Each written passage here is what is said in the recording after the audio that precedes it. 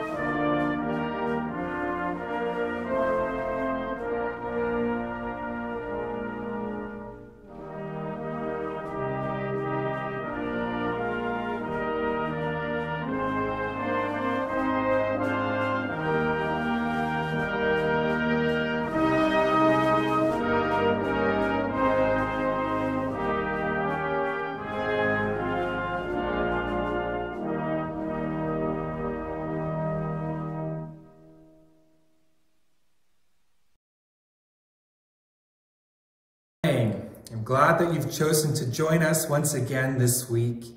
And this week is a little bit of a special week because we are going to kick off a sermon series that will bring us right into the first week of September.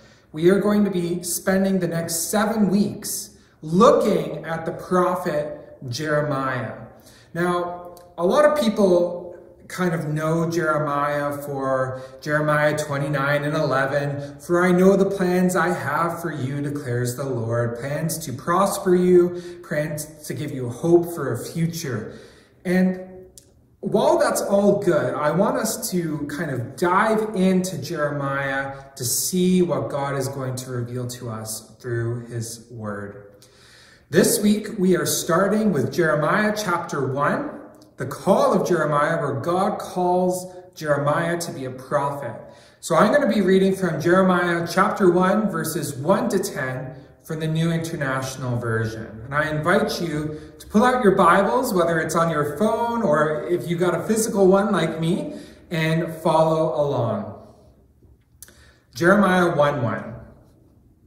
The words of Jeremiah, son of Hilkiah, one of the priests at Anathoth in the territory of Benjamin.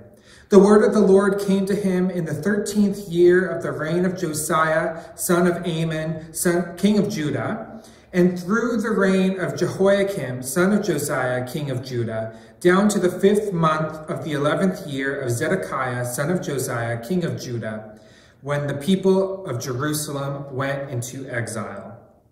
The word of the Lord came to me, saying, before I formed you in the womb, I knew you. Before you were born, I set you apart. I appointed you as a prophet to the nations. Alas, sovereign Lord, I said, I do not know how to speak. I am too young.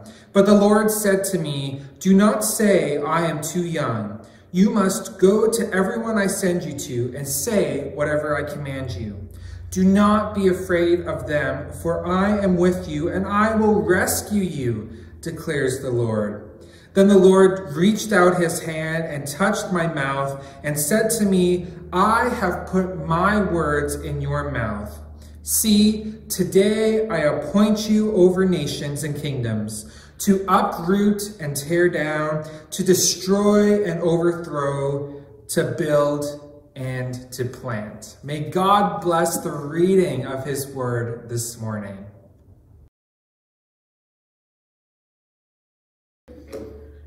Hello kids! Today we're going to be playing a game, and this game is specifically a guessing game. I've brought 4 objects with me today, and I will show them to you, and I want you to guess what their purpose is or what they're used for. So I'm actually going to start with something really easy, hopefully, for you to guess. So this is my first object. Now, you could think that maybe this is a fancy hat, this, like ear straps, just like this. Or maybe it's a parachute for a tour. But really, this object is to help us stay safe during COVID-19. So this is actually a face mask. Ta-da! Wow. And hopefully you got that one right because you have masks at home just like this. My next object might be a little harder. So I'll show it to you. If you guessed that this is a remote, you are correct, but it's a very, very specific remote. This remote belongs to something in my house, and you might not have one because it's just so special. And this remote specifically, it has a button to turn the lights on in my bedroom, and buttons to turn the fan on the ceiling. So this remote only works and comes with that specific fan, and it has a very specific purpose. The next object I have is rather long. And this is my third object. Does anyone know what this possibly could be used for? Some of it might look a little familiar, but this end part is the part that's a little different than most times you see it. This, although it could be a fancy scarf, is not. And it's actually designed for a very specific purpose. And that purpose is to charge my watch. It works with my watch, but it's possible that you and your watch, it does not charge. And it's possible it does not charge other watches that aren't watches that even charge. Maybe they have batteries. But this specific cord is to charge my specific watch, and it has a very particular purpose. This is my last item.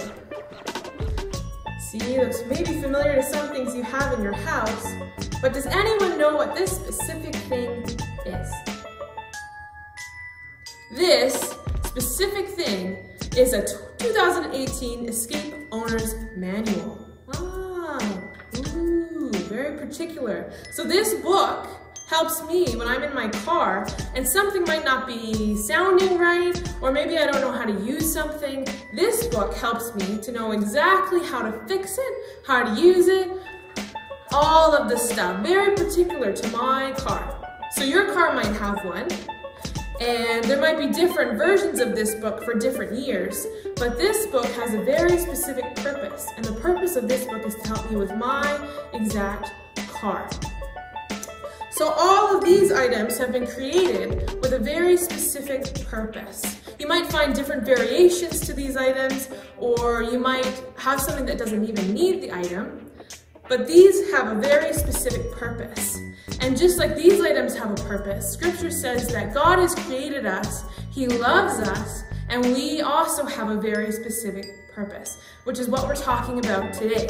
Jeremiah 1:5 says, "Before I formed you in the womb, I knew you. Before you were born, I set you apart. I appointed you as a prophet to the nations." Which sounds really fancy. That's probably a title you've never received before, prophet to the nations.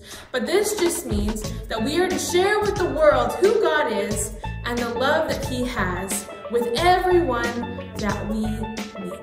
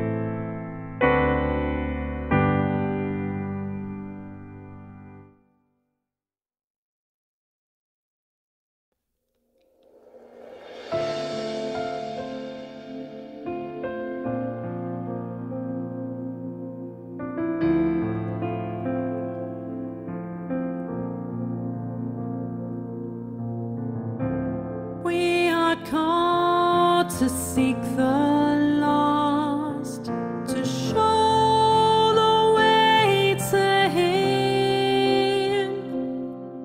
Put aside your doubts, your inmost fears, and just let His work begin. So let the beauty of Jesus be seen. All His wonderful passion and purity, all the Spirit divine, all my nature refined. Let the beauty of Jesus be seen.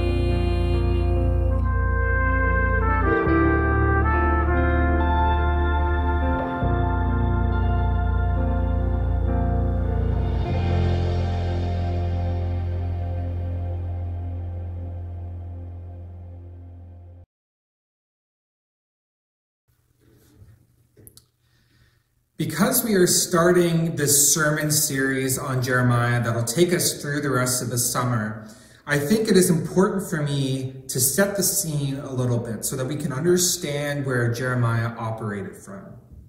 Jeremiah was a prophet, meaning that he spoke on behalf of Yahweh, the God of Israel. Jeremiah was from a town called Anathoth, which was just a few miles outside of Jerusalem. And without going into too many details, at this point of history, the nation that began as Israel they had some conflict, and it actually split into the northern kingdom of Israel and the southern kingdom of Judah.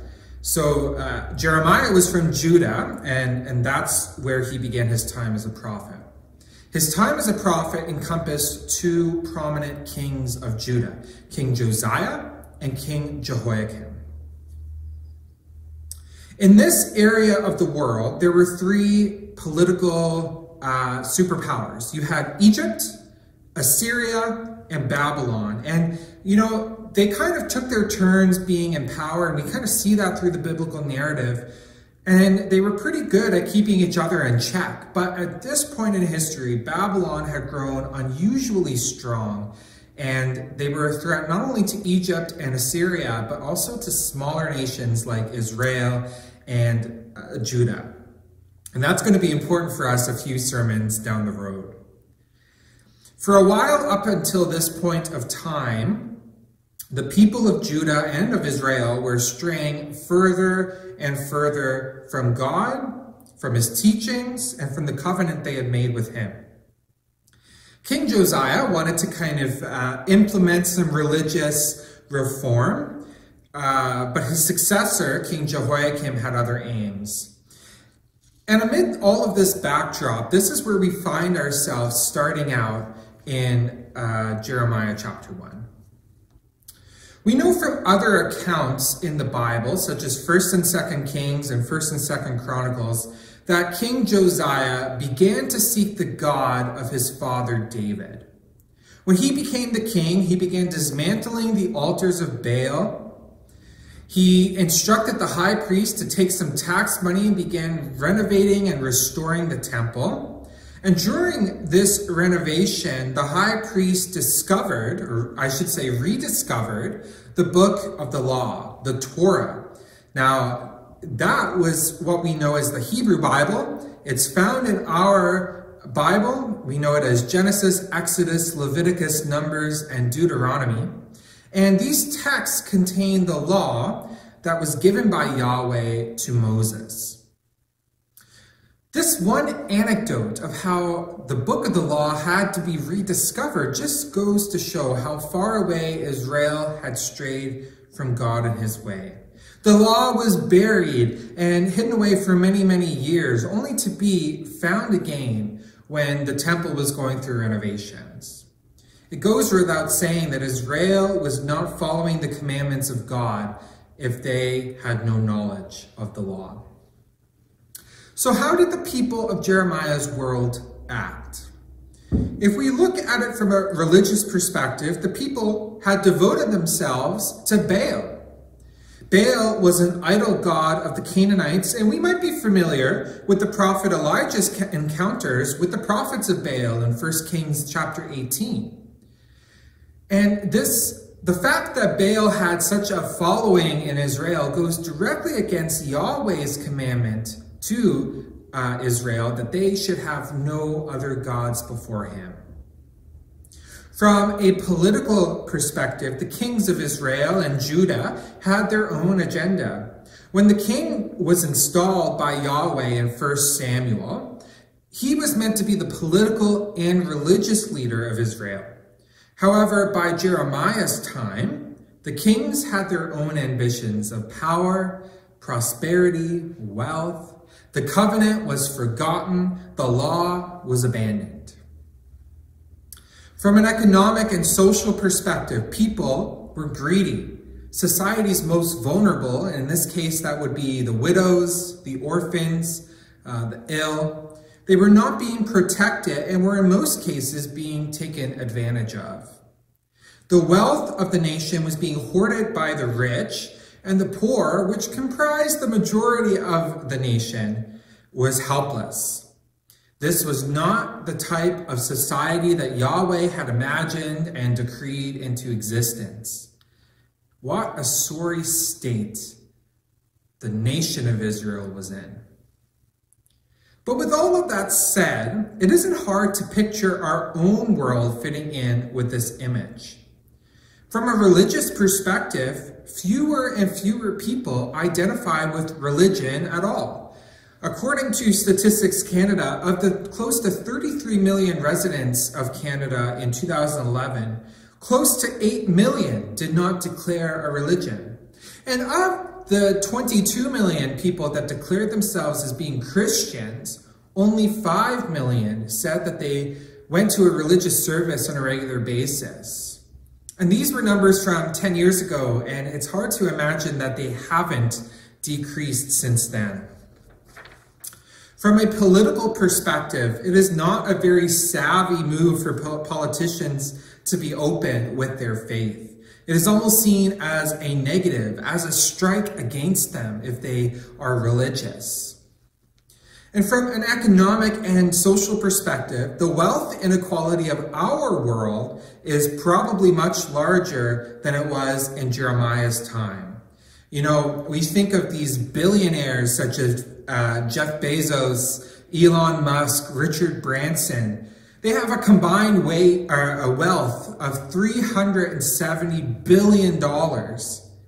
They're launching themselves into space instead of distributing their wealth in a way that benefits the poorest and the most vulnerable of the societies of the world. Our world doesn't know who God is. Collectively, as a whole, we have no knowledge of him. Some people outright reject him, and we certainly aren't living according to his way. Maybe we are the sorry ones after all. But I think there is still hope for us yet.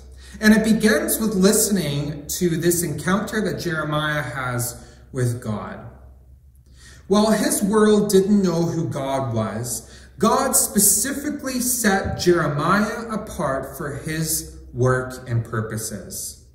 God tells Jeremiah in verse 5, "Before I formed you in the womb, I knew you, and before you were born, I set you apart." And here's the way that I want us to think about this small portion of scripture this morning. Before I formed you in the womb, I chose you. And before you were born, I consecrated you. Here we read that God had chosen Jeremiah for his work. God, in his infinite wisdom and knowledge, saw the man that Jeremiah would become even before he was conceived. God put his mark on his life to be set apart. But what does it mean to be set apart? Another word that we could use that means the same thing is consecrated. And this word consecrated is used throughout the Bible, and I'm about to give you some examples. Genesis chapter 2, verse 3.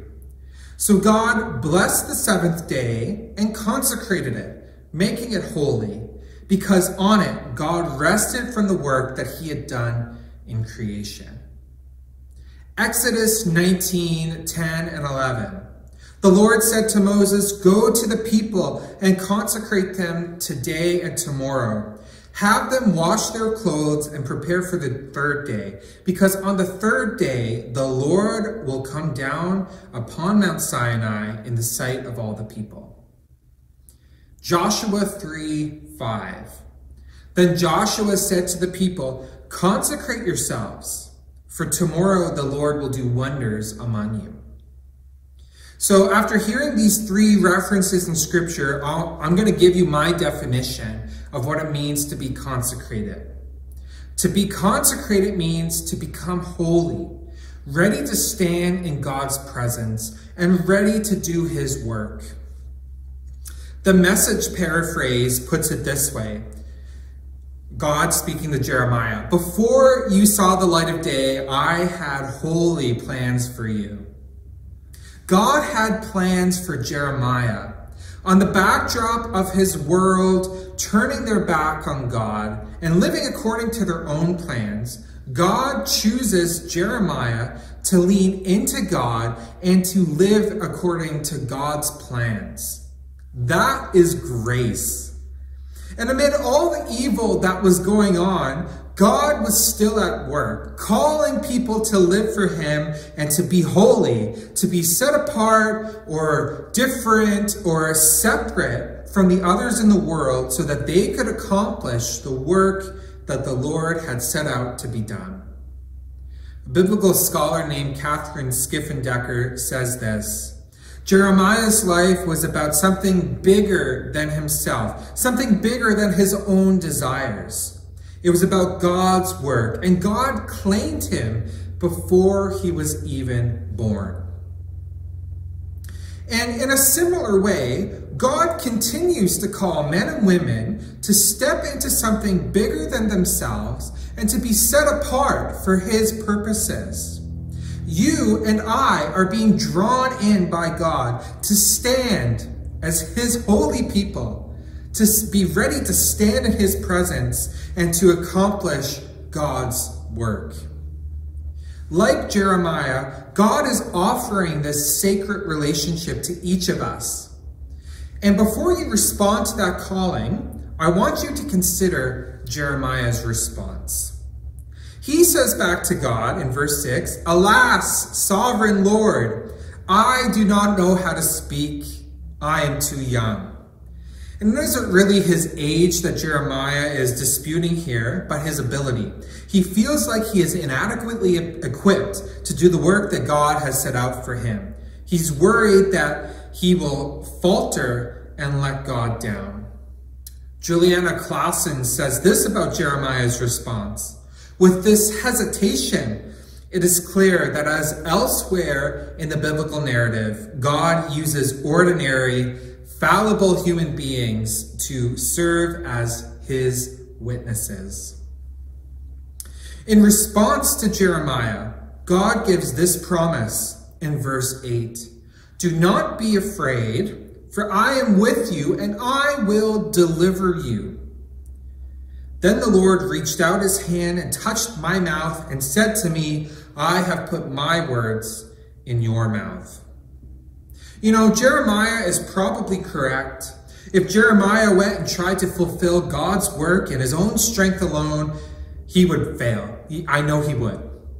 But God assures him that not only will he be there with Jeremiah, but that God will put his own words in his mouth to speak. What an assurance that is today. This task that God is calling us into, should we accept it, means that not only do we become his holy people, ready to stand in his presence and ready to do his work, but it comes with the assurance that God will be right by our side and that he will give us the words to say to bring about his own desires. In the Message paraphrase, God says, "I will be right there looking after you." And what exactly is the work that God is preparing us for? We're going to talk more about this in more detail next week, but God gives us a little bit of a glimpse in verse 10. "I appoint you over nations and kingdoms, to uproot and tear down, to destroy and overthrow, to build and to plant." You see, just like in Jeremiah's time, God has had enough of our rebellions. God is instituting a new era. And there are things about this current era that we have built that need to be torn down. Things such as wealth inequality, poverty, hunger, all other sorts of injustice. They have no place in this era that God is raising. They need to be destroyed. Catherine Skiffendecker says this: "Living during a time of political and religious upheaval, Jeremiah is called to speak an uncomfortable word, a dangerous word, a word that will call people into account. God is setting us apart to be that voice, and we are called to speak out against injustice that we see every day. But there is also hope. We are being called to build and to plant as well. We want to cultivate a society where every voice is heard in one accord, where we respect the inherent rights of each person, where there is no hunger or thirst, where there is no excessive wealth, where there is no excessive poverty. And my list could go on and on. This is the kingdom of God, and God will use us to help build it. It is part of our mandate of being God's holy people, ready to stand in his presence and ready to do his work. Are you ready to accept God's calling today? He wants us to be set apart for his purposes according to his will. He has plans for us that are much bigger than any plans that we could have. As we set aside some time to reflect on what God is doing in our lives, I want to urge you to ask yourself this question. How will I be God's representative this week? In what way will I be set apart for God's purposes? There's not just one answer to this, but let me give you a few examples. Perhaps you will speak God's truth into a situation. Perhaps you will look into ways you can reach out and help our nation's most vulnerable people in God's name. Perhaps you will look into Scripture and further see the plan that God has set you on. Whatever you do this week, whatever you answer to this question of how you will be God's representative, I encourage you to consecrate yourselves. Seek the Lord. Be prepared to be his holy people, to stand in his presence, and to do his work.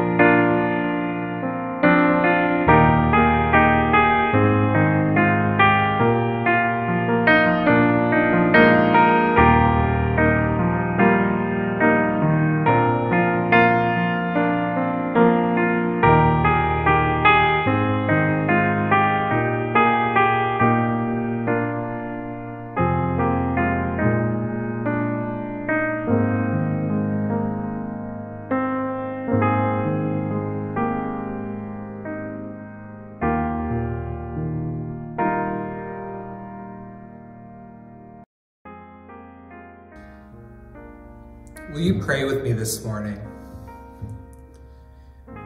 God, our Heavenly Father, you alone are holy.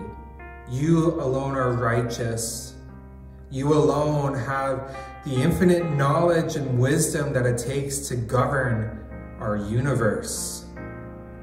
And Lord, right now, as we respond to this call that you have given us, Lord, help us to be holy in our lives to the best of the abilities that you have given us.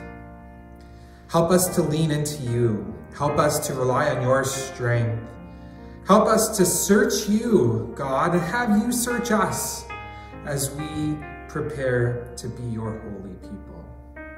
So Lord, I pray that as we prepare for this mission that you have tasked us with, that we would be humble, that we would continue to rely on you, to continue to rely on your word, and to continue to rely on your Holy Spirit, Lord.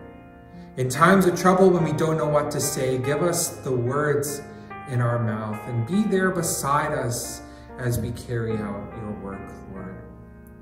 So Lord, we just dedicate this time to you. Consecrate us, Lord. Fit us for your purposes, Lord. Fit us for your glory.